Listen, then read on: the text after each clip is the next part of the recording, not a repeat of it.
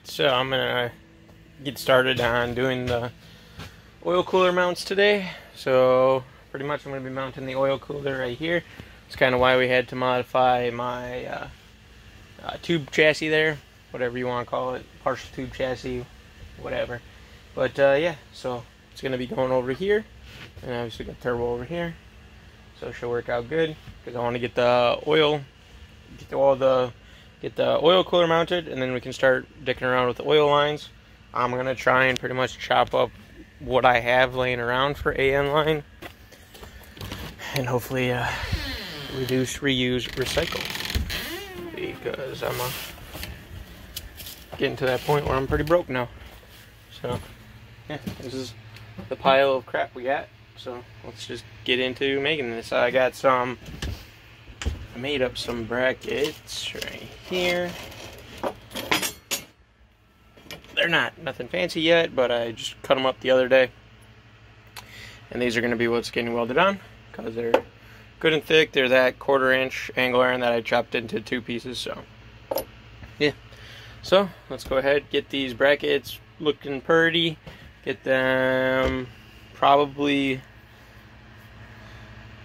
yeah, we'll probably just weld them on and then we'll bolt this thing on. So let's do that.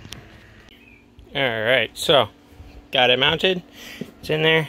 I'll probably eventually do like a weld from here, probably up to like share this hole or something. We'll see, just so that way it's got some support down here, so it's not, because that's not ideal. I'll eventually wear something loose and break. That would be not good. So, but next step is I got to figure out which way the lines and all that stuff's got to get routed. I need to mount up the oil filter housing.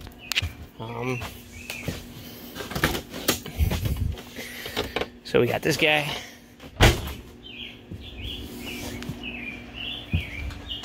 So we got this guy here, and it's pretty much, I'm not sure where I'm going to mount it quite yet, but it's going to get mounted somewhere. Can't confirm. So yeah, we'll figure out where I'm going to put this and kind of figure out which way's got to go where. At least this one says in and out, so pretty simple. But yeah, gonna have to crawl under there and see if it says anything on the other one. But yeah, we'll see what I get. Alright, so just welded this thing up. Got that done.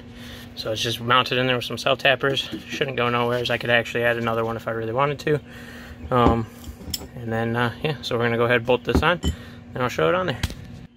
Alright, so, pretty much done. We just need to pick up a oil filter and some oil. We can put, and obviously I got to tighten down some stuff. So, it comes out of here. So this red one comes out, goes in to the oil filter, and comes out of the oil filter up into the bottom of the oil cooler.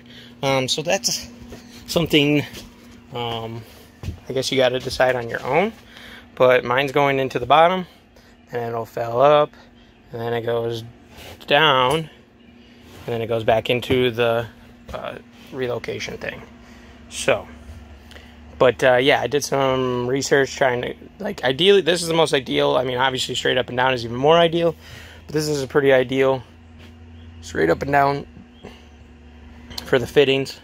I tried figuring out which one's supposed to go where.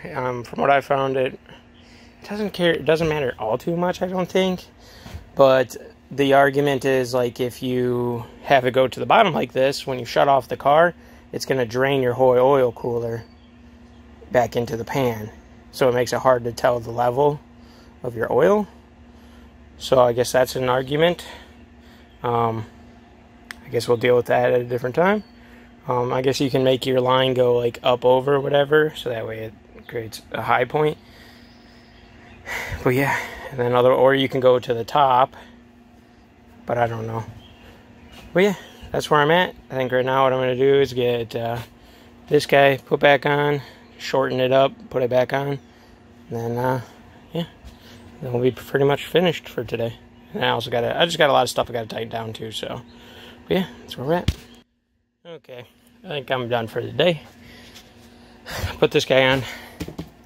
Still got to tighten up everything, but I would do like the oil drain and the oil feed on the turbo, but not able to do that today because I need a 90 for down there. And I'm not sure if I need it up here. I have 490s coming on the way because I thought I was going to need them for those, but I guess I didn't. So, yeah. That's kind of where we're at. So you guys know the drill. Like, comment, subscribe. See you guys in the next one.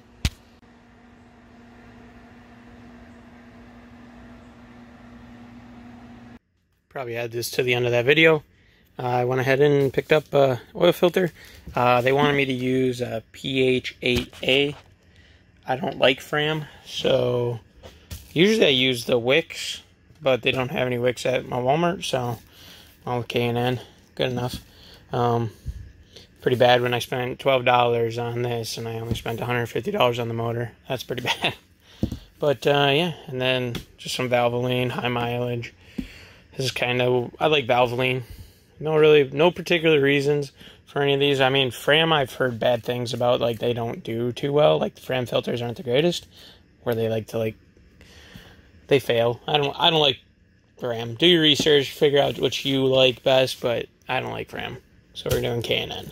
So let's throw this thing on there. This is a big ass fucking oil filter too. So what I'm gonna do is I'll probably pop open this so I can grab some oil so I can rub it on the seal, and then we'll put this thing on. So let's do that.